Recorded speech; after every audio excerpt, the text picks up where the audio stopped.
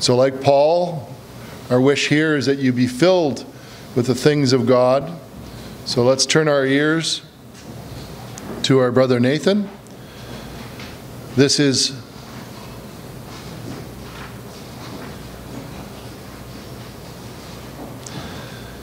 Winfield Bible School 2019. Our speaking brother is our brother Nathan Lewis. The title for his series is The Mind of Christ, and the title for this second talk is The Promise, the Spiritual Mind.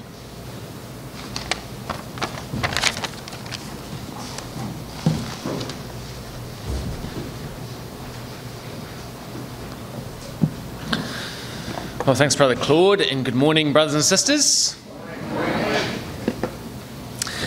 Well, we looked yesterday, didn't we, at the dreadful disease, the hideous deformity, as Brother Thomas calls it, that all of us have experienced as we grew up, the carnal mind, the problem that faces us, that is in direct enmity with God. And we looked at yesterday the marvel of the human brain in a somewhat simplistic and rudimentary way, but hopefully in a way that was helpful to see how it works, physiologically, that is.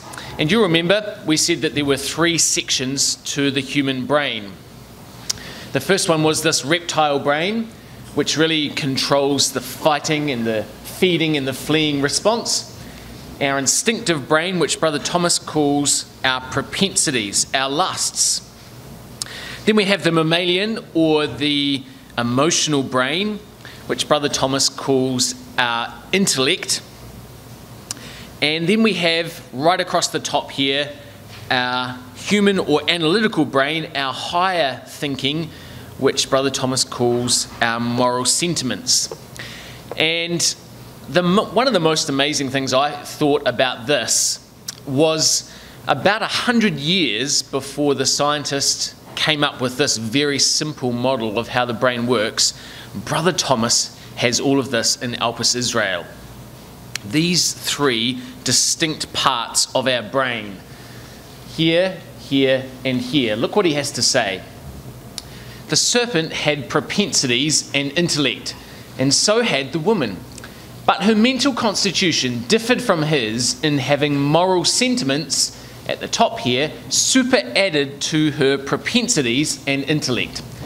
By the sentiments, she was made a morally accountable being, capable of believing, of having faith, and able to control and direct other faculties in their application.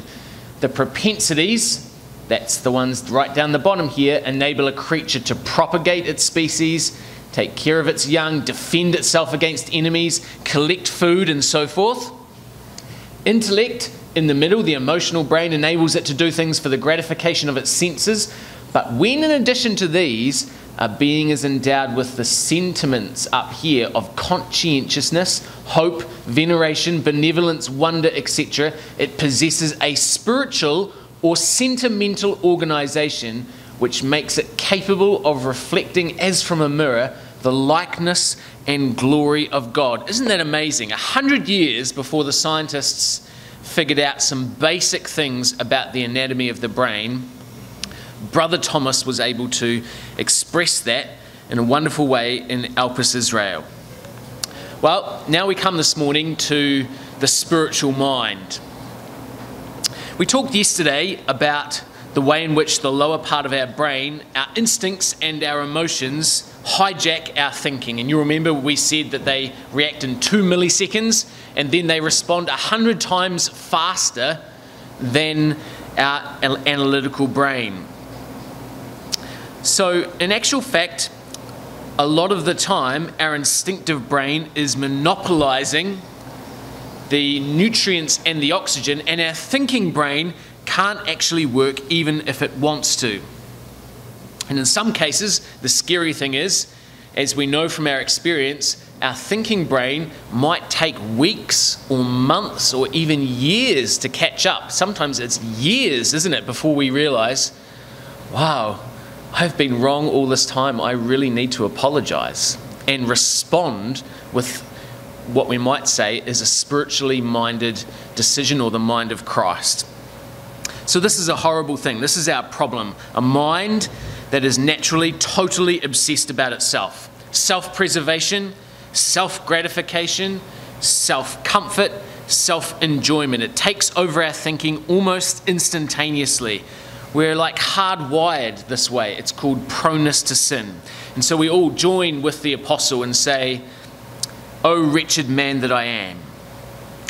But I hope that you didn't think from what we looked at yesterday that this is just a physiological or anatomical thing. That if we concentrate on thinking more, on exercising this top part of our brain, we can dominate or cure or conquer this way of thinking. It's not just a physical thing. It's not just the wrong chemicals in the wrong place at the wrong time. And Brother Thomas puts it this way in Elpis Israel again. But in the absence of this law and testimony, the moral sentiments are as incapable of directing a man aright as though he were all intellect or all propensities. In other words, the top part of our brain isn't really the answer all of itself. By right direction, I mean according to the mind of God. The sentiments are as blind as the propensities when the intellect is unenlightened by divine revelation. The truth of this is illustrated by the excesses into which mankind has plunged in the name of religion. Mohammedanism, Romanism, paganism, and all the infinite varieties of Protestantism are all the result of the co-workings of the intellect and sentiments under the impulse of the propensities. They're all the thinking of the flesh, predicated on ignorance or misconception of the truth. Hence, they are either altogether false or, like the diagonisms of the shrewd serpent, a clumsy mixture of truth and error. In other words, our human brain is not the answer in and of itself. The analytical brain is not the spiritual mind. All three parts of our brain can be equally empty of spiritual thinking. All three parts can be equally useless at directing our path. It is true that the mind of Christ cannot inhabit any other part of our brain than this front part here, the thinking part. It is true that when the mind of Christ dwells in us, it resides up here. But see the important part? Divine revelation. Divine revelation. The law and the testimony. The entering of the mind of God. The spiritual mind is the mind of God inhabiting our thinking brain. The answer is never going to come from up here innately of ourselves. We're actually the problem. We are not the solution. It's only the combination of both of these things, our thinking brain and the truth, that can have victory by God's grace. Now, I'd like you to come back to Genesis chapter 3, and let's just look at the origin of the carnal mind again. But this time, let's just have a look not at physiologically how it works, but morally how it defiles. How does sin happen in our minds? And Eve is the prototype. We won't read all of these verses, but let's just read a few verses from the start of chapter 3. Now the serpent was more subtle than any beast of the field which the Lord God had made, and he said unto the woman, Yea, hath God said, Ye shall not eat of every tree of the garden?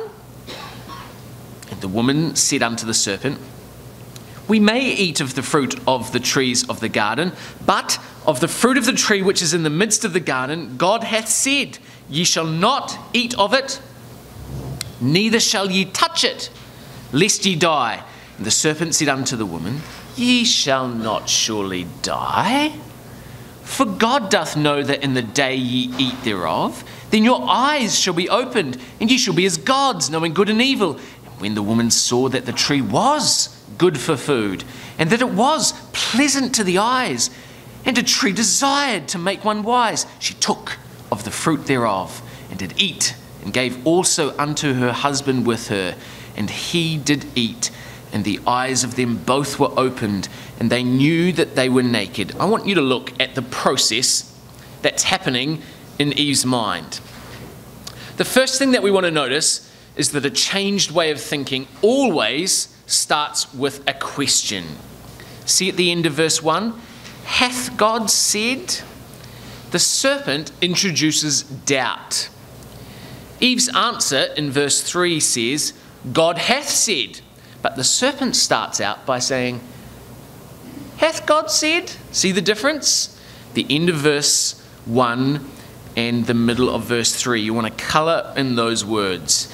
Hath God said? God hath said. This is the difference. Look what the serpent did. I want you to consider the three parts of our brain, because there are three reasons why we do anything. And maybe unsurprisingly now, you will not be surprised to find that they correlate with the three parts of our brains. So the first reason why we do something is that we can be driven by lust, by our instincts. That's our basic default setting. It's how we are hardwired. We want, so we take. We're hungry, so we eat. This is how a lot of our lives are taken up, our instinctive brain. Then secondly, we can be motivated by fear. That's our emotions. And fear is more powerful than lust. You can desperately lust after something, but brothers and sisters, you won't touch it if you're scared stiff, you'll be caught. This is Eve. That is how dictators rule, by fear. It's an extremely powerful driver for behaviour. It's how the Catholics controlled the masses through the Middle Ages. Fear of not going to heaven will make you avoid lusts. But there is a third and far more potent driver for our behaviour, and it's called love. That's our rational thinking response. And it is stronger again than fear. Perfect love can cast out fear. You can overcome temptation or lust by fear of the consequences, but nothing will overcome doing the wrong thing more than loving the right thing. Now, I want you to see how the serpent and his thinking unravels and sabotages Eve's thinking. Because don't forget that in verses 2 and 3, she tells the truth by and large. How does she become deceived? Well, firstly, in verse 4, what the serpent is going to do is remove Eve's fear. He's going to remove her fear. Ye shall not surely die. Possibly, the serpent was chewing on the fruit himself as he said that. We don't know, but remember, he's not morally accountable to God's law. Don't be afraid, he says. It's not as you thought. It's safe.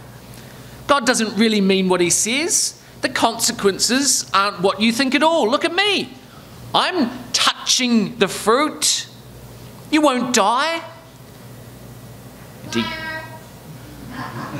And he contradicted God with impunity, didn't he? He told the first lie, whoever that was, if I had a lolly, I would throw it to you. But what was he doing? He was removing Eve's fear of the consequences. And then look what he does secondarily. In verse 5, he removes Eve's love for God. God actually doesn't care about you the way you think. He doesn't want you to eat the fruit because he doesn't want you to be equal to him. He's not telling you everything. He's actually deceiving you to keep you in your place. He doesn't want to share immortality. He's not to be trusted as you thought. Go on. Not only is it not bad, it's going to be amazing. You're missing out. You deserve it. Now, the serpent clearly didn't say any of those things out loud, but Eve is saying them all in her mind, unconsciously and almost instantaneously. Remember, 2 milliseconds. And her thinking brain is being hijacked. And so we can clearly see what happened to Eve. With her love of God removed and her fear of the consequences removed, she simply fell victim to lust, the carnal mind, the 3 lusts of 1 John 2 that we know so well, the lust of the flesh, lust of the eyes, and the pride of life. They're all there in verse 6. It was all that was left. Her love of God had been taken away. Her fear of the consequences had been taken away. And so she ate. And Adam ate as well. She lost her love and trust in God. Essentially, she lost her faith. And so we learn that the carnal mind is characterized by an absence of or a loss of faith. That's why, by the way, Hebrews 11 verse 6 says, without faith it is impossible to please him. And Romans chapter 8 says, those that are thinking along the lines of the flesh cannot please God. So the thinking of the flesh is the absence of faith. It's us losing trust in God, and Eve catastrophically lost her faith in God. So now we come to look today at the thinking of the Spirit, or the spiritual mind. It's going to be all about the presence of faith. All about the presence of faith. It's all about restoring our love and restoring our trust in Him. In fact, it's all about Him. In fact, the spiritual mind has got nothing whatsoever to do with our intellectual brilliance, nothing to do with our strength, nothing to do with our power. It's all to do with God and the influence of His Word on our minds. But before we get to this, let's just look, before we leave Genesis chapter 3, at the result of the fall. Sin brought what we know from the New Testament as a defiled conscience. And look what it says in Genesis 3 verses 9 to 10. And the Lord God called unto Adam and said unto him, where art thou? And he said, I heard thy voice in the garden, and I was afraid because I was naked, and I hid myself. This is a defiled conscience, and the carnal mind is characterized by these 3 things: fear, shame, and concealment. And where these are, there is a defiled conscience. This is the inevitable result of the carnal mind. It defiles us. This is an excellent section out of Elpis Israel by Brother Thomas. Most of you will have read this before, but let's just read it together. The reader, by contemplating Adam and Eve in their innocency, and afterwards in their guilt, will perceive in the facts of their case the nature of a good conscience and of an evil one. When they rejoiced in the answer of a good conscience, they were destitute of shame and fear. They could stand naked in God's presence, unabashed. And instead of trembling at His voice, they rejoiced to hear it as the harbinger of good things. They were then pure and undefiled, being devoid of all conscience of sin. But mark the change that afterward came over them. When they lost their good conscience, terror seized upon them at the voice of God. Shame possessed their souls, and they sought to get out of His sight and to remove as far from Him as possible. Now, what was the cause of this? There is but one answer that can be given, and that is sin. Fear, shame, and concealment. And so entered the carnal mind into the history of the world. It was not just the victory of the instincts and the emotions over the thinking brain. It was now a morally defiled and corrupt conscience. And that is a much bigger problem. And so what was the answer? Well, Brother Thomas says it's obvious.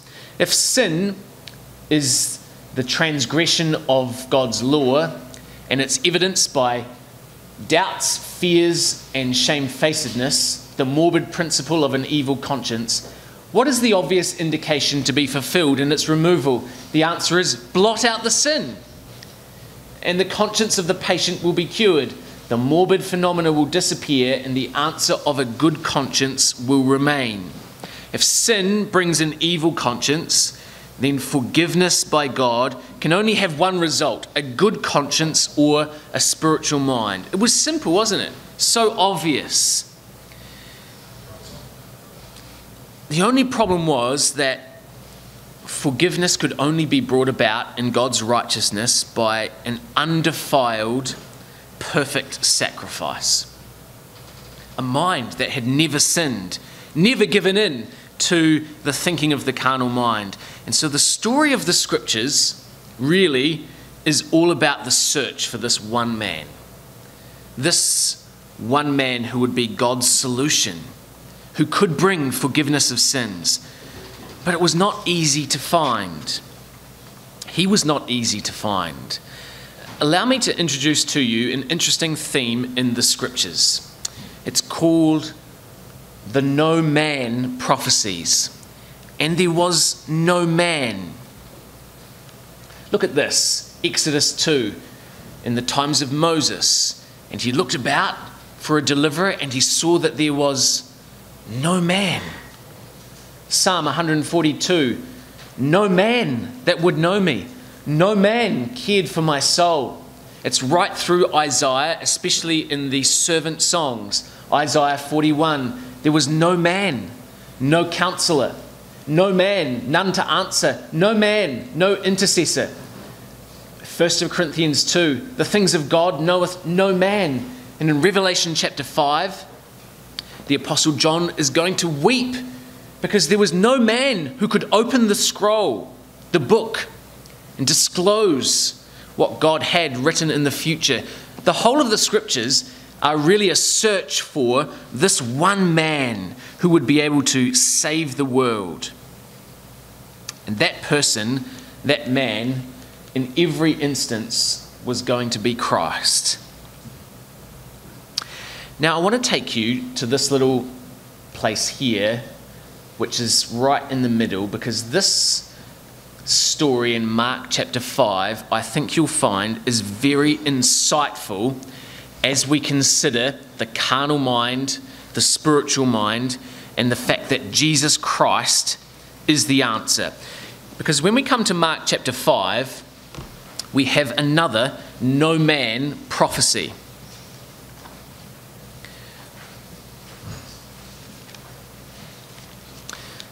This is an extremely insightful parable into the way that our Lord deals with, replaces the carnal mind.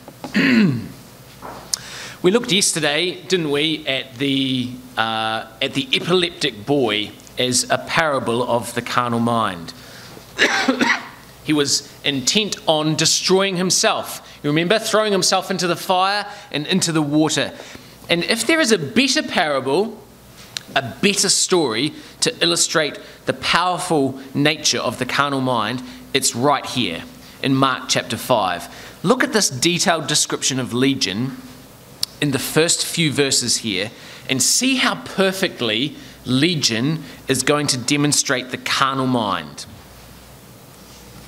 In verse 2, we read that he was come out of the ship. Immediately there met him one out of the tombs, a man with an unclean spirit.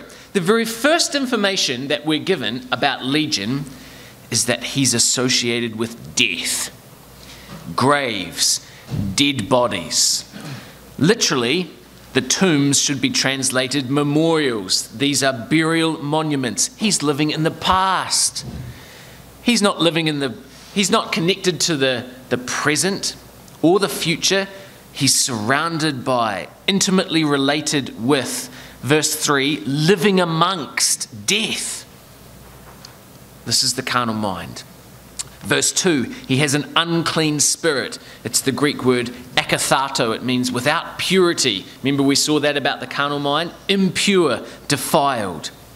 Verse 3 says, no man could bind him. No man. Here's a no man prophecy. He's unrestrainable. Even chains could not keep this man in check. He's absolutely without restraint. This is the carnal mind. Sometimes in verse 4, the lid goes on for a while, but the fetters and chains are useless and he breaks free. We find at the end of verse 4 that neither could any man tame him. And that word tame is different to verse 3. It's the Greek word damatzo, and it means to domesticate. No one could cure him. No one could integrate him back into society. He couldn't be rehabilitated. This is the carnal mind. It's untamable. It's wild. Verse 5 says, always, night and day in the mountains. And we get the sense that there's no relief for this poor man. It's always, night and day, no break. This man is afflicted. He's tormented, verse 7. He cannot escape his condition. He carries it with him in his mind. And he's in the mountains. Do you remember our very first attribute of the portrait of the carnal mind?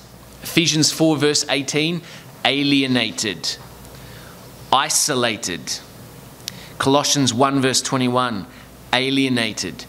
Ezekiel 23 verse 17, alienated. This man cannot be domesticated. He can't be bound. He must be banished.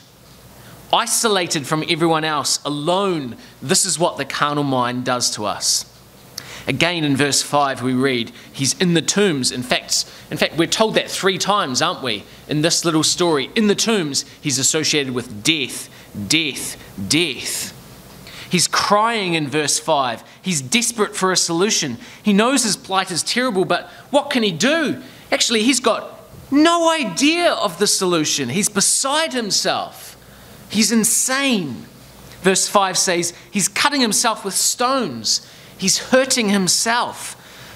What else is this but the carnal mind? It's just like the prophets of Baal, isn't it? On Mount Carmel. This is unreasonable, irrational, destructive behavior. He's intent on destroying himself. Luke chapter 8 and verse 27 adds that he was naked. He was uncovered. He's clearly deranged. Matthew chapter 8 and verse 28 adds, he was fierce. He's hostile. He's angry. He wants to fight. He's going to defend his territory. He's combative and dangerous. This is the reptilian brain in action. It's all about self-preservation. And back in Mark chapter 5, we read in verse 6 that Jesus was afar off. He knows, doesn't he, that he's separated from godly things. And so he runs up, obviously distressed in verse 7, and he cried with a loud voice and said, "What have I to do with thee, Jesus, thou Son of the Most High God? I adjure thee by God that thou torment me not." He admits in verse 7 that he has absolutely nothing in common with Christ. Poles apart, completely different. This, brothers and sisters, is a picture of the carnal mind coming face to face with the mind of Christ. And there is absolutely no common ground whatsoever. This is an amazing story. But you see, as horrific as he was, as unclean as he was, as desperately tormented as he was, it seems pretty obvious, I think, from this record, that Legion had watched from his mountain cave the unbelievable miracle of the stilling of the storm at the end of Mark chapter 4. And he knew that there was something incredibly powerful about this man, Jesus Christ. He'd watched in Mark chapter 4 and verse 37 as a great storm had become in verse 39 a great calm. And maybe he wondered in his tortured mind, could this man calm the violent storm happening inside my head? Do you know Psalm 65 and verse 7 describes the power of God, and it says this: it's a power which stilleth the noise of the sea, the noise of the waves, and the tumult of the people. If Christ could still the waves and the storm, if even the wind, verse 41, and the sea obey him, could he bring calm and peace and tranquility to Legion's tortured mind? It certainly seems likely that Legion at least knew something, because in chapter 5 and verse 6, he does what all of us who have experienced the carnal mind need to do. He came and he ran and he worshipped Jesus Christ. He prostrated himself. He knew, didn't he, that, as it says in Ephesians 2 verse 12, that he was afar off. But he wanted desperately to be nigh, to be near, to be close, to be accepted. Despite his insanity, as we saw yesterday, he had a spiritual hunger, an inner yearning for something better. He knew that the solution was not in himself. He desperately needed Jesus Christ. You know what's so interesting in this story? Legion was powerless to help or save himself. And do you know, when you look at Legion and you read these verses, it is so obvious. I mean, he's naked. He's dwelling in caves. He's deranged. He's cutting himself. The man's clearly insane. But the disciples, well, they seem perfectly sane and respectable. But just look at how this story is put together. Because the two stories before and after Legion give us a big lesson in this story. It's obvious that Legion is insane, irrational, running wild in the mountains. But just look in the story before Legion, chapter 4, verse 38, in the storm, the disciples were just as powerless to save themselves. And in the story after Legion, chapter 5 and verse 26, the woman was just as powerless to cure herself. We are all the same, brothers and sisters. It was just more obvious with Legion.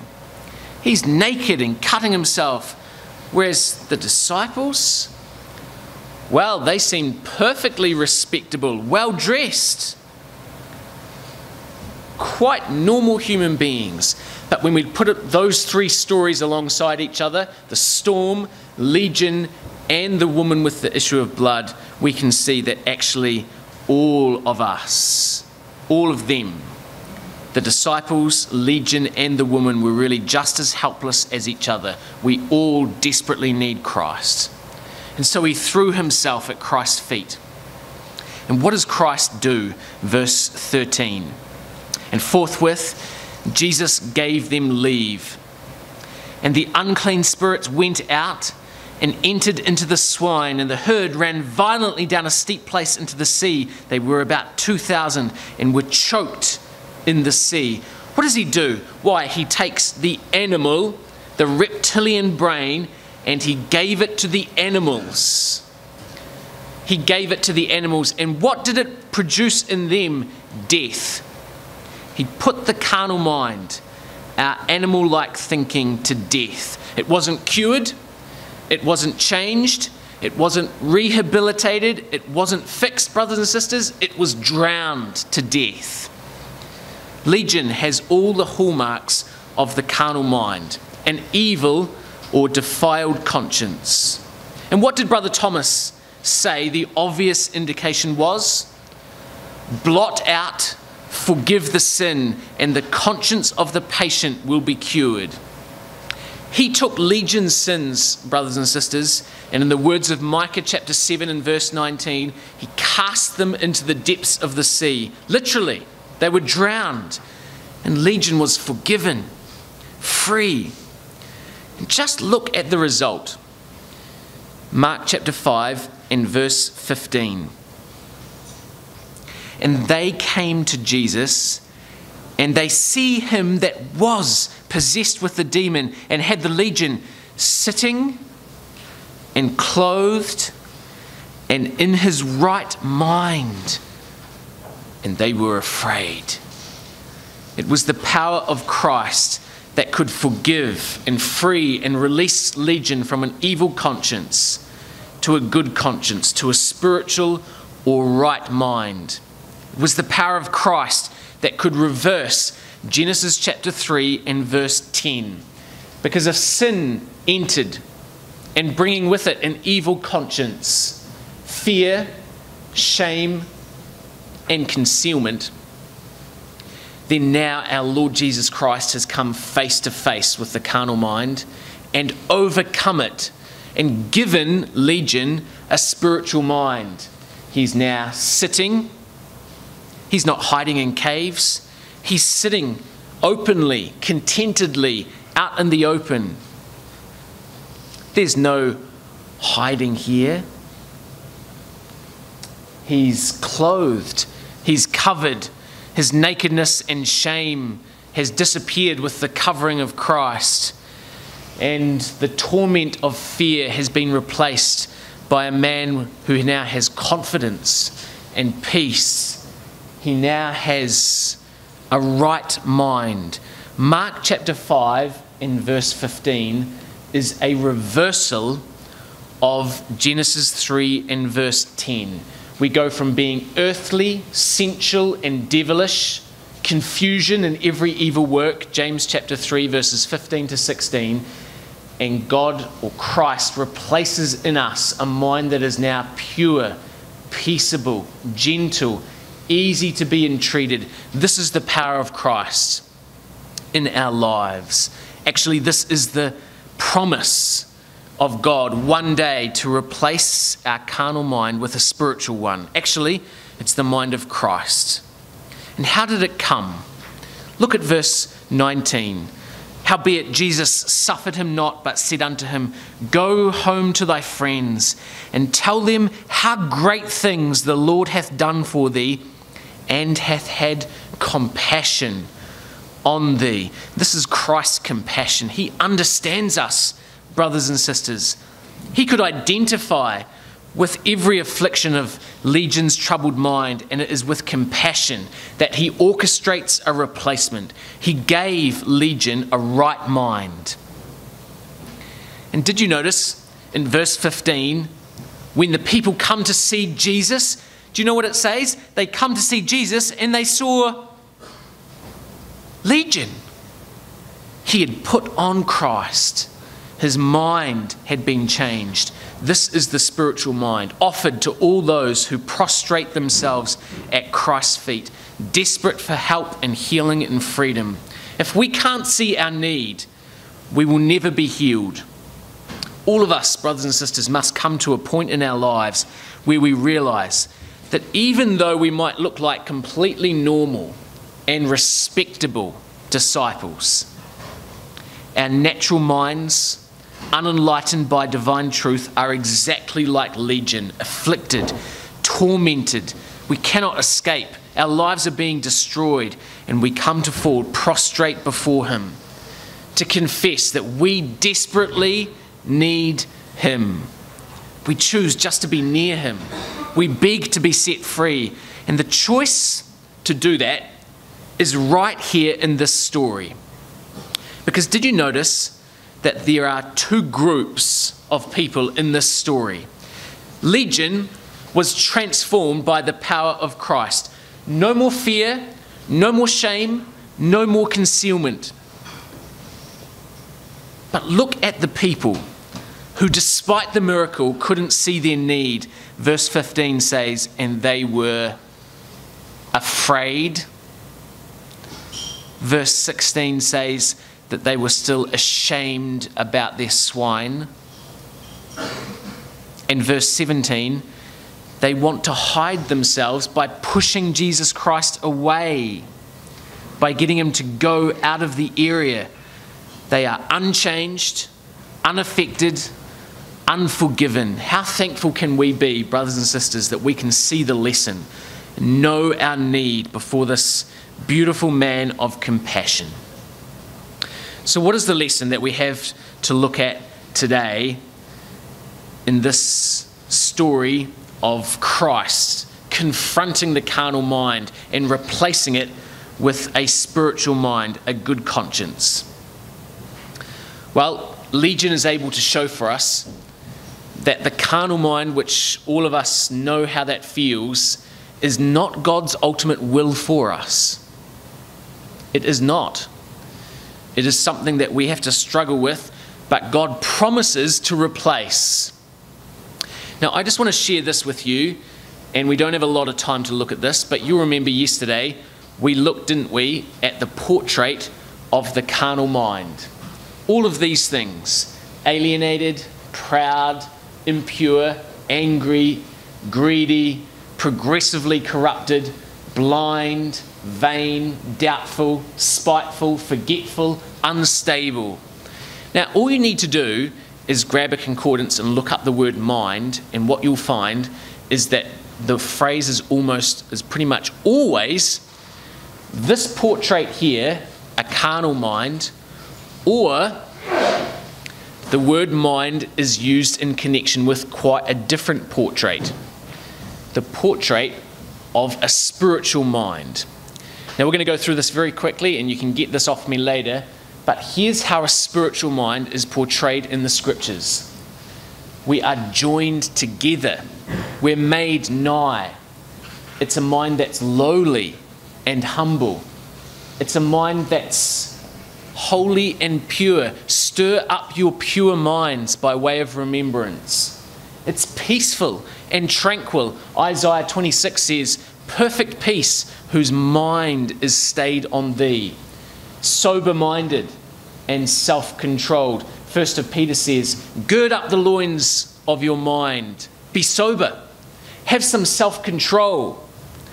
What about 1 John 5 and verse 20? We have a mind that grows towards the truth. A mind that wants to be inhabited by the thinking of Christ. It's a mind that beholds the glory of God. It's not blinded.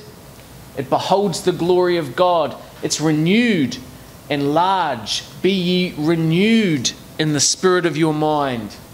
Trusting and calm. Be not anxious about many things. It's compassionate and caring. It's forward and ready. This says here, be of a ready mind, steadfast and confident. This is the portrait of a spiritual mind. And in case you didn't get the connection between the carnal mind and the spiritual mind, I want you just to look at this list, these two lists next to each other, and see if you can see how the spiritual mind is not only the exact opposite to the carnal mind, but it is the exact answer. Alienated and isolated, adopted, made nigh, joined. Hardened and proud, humble and lowly. Defiled and impure, holy and pure. Angry and hostile, peaceful and tranquil.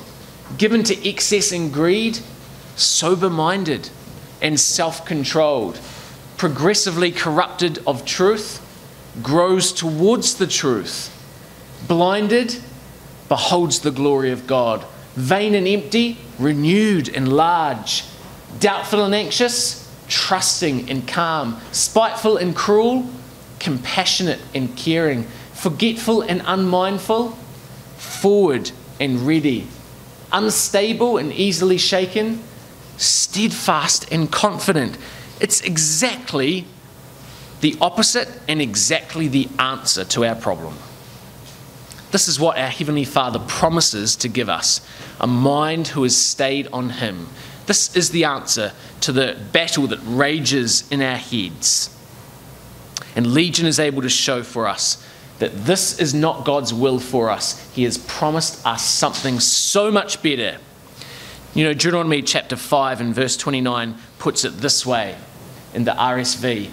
Oh, that they had such a mind as this, to fear me, to keep my commandments, that it may go well with them and with their children forever. It's our Heavenly Father's wish that we have this particular mind. Or what about this in Ecclesiastes 3? He has made everything beautiful in its time. Also, he hath put eternity into man's mind, yet so that he cannot find out what God has done from the beginning to the end. God's put something in us that seeks after eternal things, that seeks after something so much better than what we have. Philippians 4 says, and this is almost my favourite quote of the whole series, "And the peace of God, which riseth above every mind," says Rotherham's, "shall guard your hearts and your thoughts in Christ Jesus." This is what God has promised for us. It's his desire that we abandon our carnal minds. We throw ourselves at Christ's feet. And his promise is that if we do, he will cast our tortured evil conscience, the result of our sins, into the depths of the sea, and he will give us a right mind, a spiritual mind, the mind of Christ. And do you know what, brothers and sisters, the most marvelous and amazing thing is? We can't earn it. We can't develop it ourselves. We are the problem, not the solution. Remember, I looked and there was no man can do this. We can't gain this spiritual mind by study and hard work, although those are necessary. We can't try harder in our lives to get it. The mind of Christ, the spiritual mind, is quite simply a magnificent gift. It's just a gift. I'd like you to come to Ephesians in chapter 1.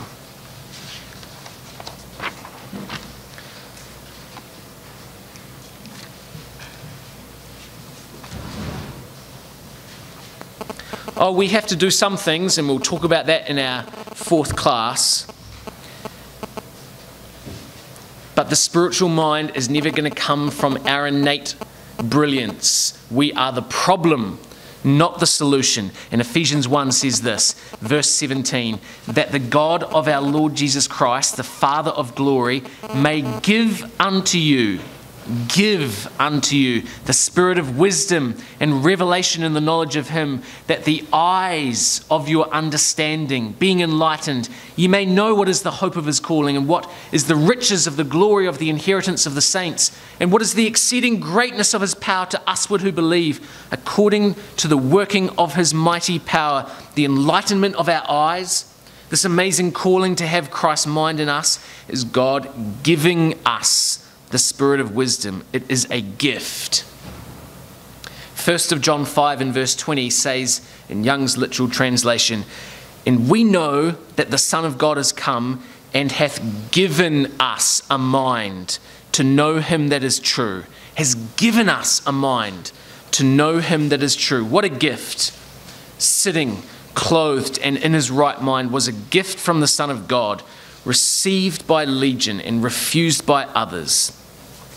We'll come to 1 Corinthians and chapter 1, because we really do need to go there very briefly, because this is the quintessential reading on the mind of Christ. 1 Corinthians chapter 2 and verse 9. In actual fact, this is my favourite verse in the whole Bible. Not that that really matters all that much to you, but I'm going to share that with you anyway. 1 Corinthians chapter 2 and verse 9. "But as it is written, eye hath not seen, nor ear heard, neither have entered into the heart of man the things which God has prepared for them which love him." Remember Isaiah 55 said, "My ways are not your ways, my thoughts are not your thoughts. For as high as the heavens are above the earth, so are my ways and thoughts higher than yours." God's character and his plans are beyond us. We cannot ever hope to comprehend them. And Legion, brothers and sisters, could not comprehend what a spiritual mind looked like. He couldn't imagine a life without torment. He couldn't imagine what it was like to be in his right mind. He just desperately knew that he needed it, and he prostrated himself before Christ, begging for help. We need to have what Mark 10 and verse 15 describes as the humility of a little child, to just receive the kingdom. We can't earn it, it's freely given. Look at verse 10. but God hath revealed them unto us by his Spirit. For the Spirit searcheth all things, yea, the deep things of God. For what man knoweth the things of a man, save the spirit of man which is in him? Even so, the things of God knoweth no man. This is another no man prophecy, but the Spirit of God. Now we have received, see, it's a gift. We have received, not the spirit of this world, but the Spirit which is of God, that we might know the things which are freely given to us of God. The spiritual mind is a free gift. Which things also we speak, not in the words which man's wisdom teacheth, but which the Holy Spirit teacheth, comparing spiritual things with spiritual. But the natural man receiveth not the things of the Spirit of God, for they are foolishness unto him, neither can he know them, because they are spiritually discerned. Verse 16, for who hath known the mind of the Lord, that he may instruct him? And here's where we get the title for our whole series, but we have the mind of Christ. It's a mind, brothers and sisters, that is freely given to us. It's a gift. It's a gift that we receive. And the question that we have to ask ourselves is, are we meek enough to receive this gift as a little child? Look what it says in James chapter 1 and verse 21. Wherefore, lay apart all filthiness and superfluity of naughtiness. This is legion. This is the carnal mind. And receive with meekness the engrafted word, which is able to save your souls. And the contrast to that is 2 Thessalonians 2 verse 10, with all deceivableness of unrighteousness in them that perish, because they receive not the love of the truth, that they might be saved. It's all about whether we receive the gift or not.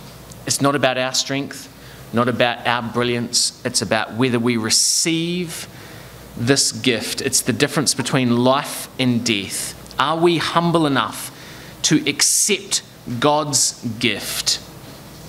This is how Brother Thomas finishes this little section in Elpis Israel.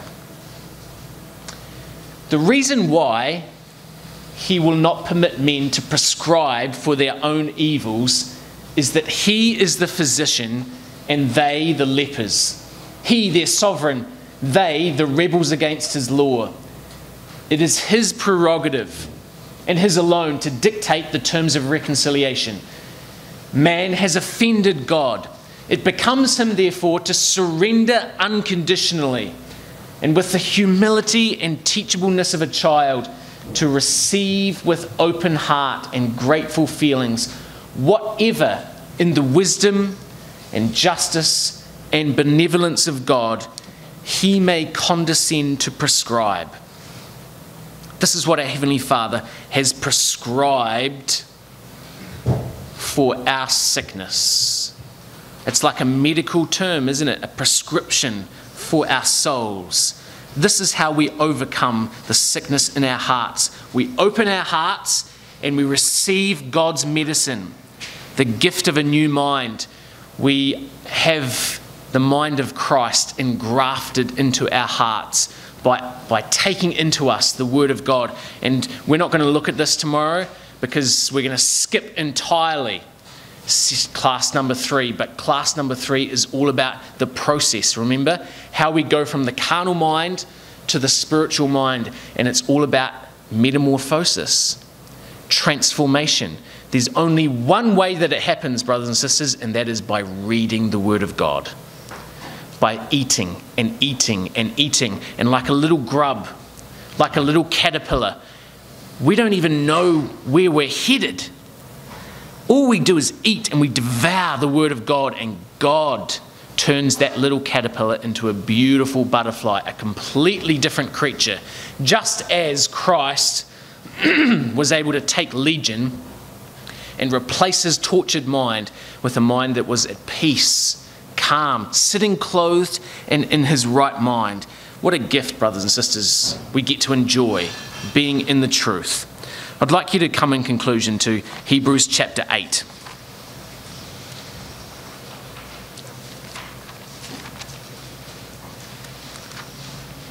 This is not us. This is the imperceptible way in which God operates on our minds by the Word of God. And it's a gift. You could take a CT scan of your brain at 20 and at 80, and apart from maybe some slight deterioration with age, you are not going to be able to tell the difference. But between 20 and 80, God willing, you will have a completely different mind, a much more spiritual mind. Everything's changed. You're a new creature in Christ. You can't see it, but a miracle has happened inside your mind. It's the entering in of the Word of God that transforms us, and it's a gift. It's not what you do or I do, it's God doing it in us, and we just receive the gift with gratefulness. Hebrews chapter 8. Hebrews 8 and verse 10. For this is the covenant that I will make with the house of Israel after those days, saith the Lord. I will put my laws into their mind and write them in their hearts. And I will be to them a God, and they shall be to me a people. But look what it says in the margin. I will give into their hearts. Give into their minds. God was prepared to crucify his Son to get his law into our minds, and it's a gift. This is God's promise, to give us a spiritual mind, to share with us the mind of his Son. What an amazing thought. He desperately wants to see us sitting and clothed in our right minds, and all we have to do, brothers and sisters, is throw ourselves at his feet, to say desperately, we need him, to ask him to forgive our foolish ways, to reclothe us in our rightful mind, to have the simple trust, to let our striving cease, and let our newly ordered lives confess the beauty of his peace.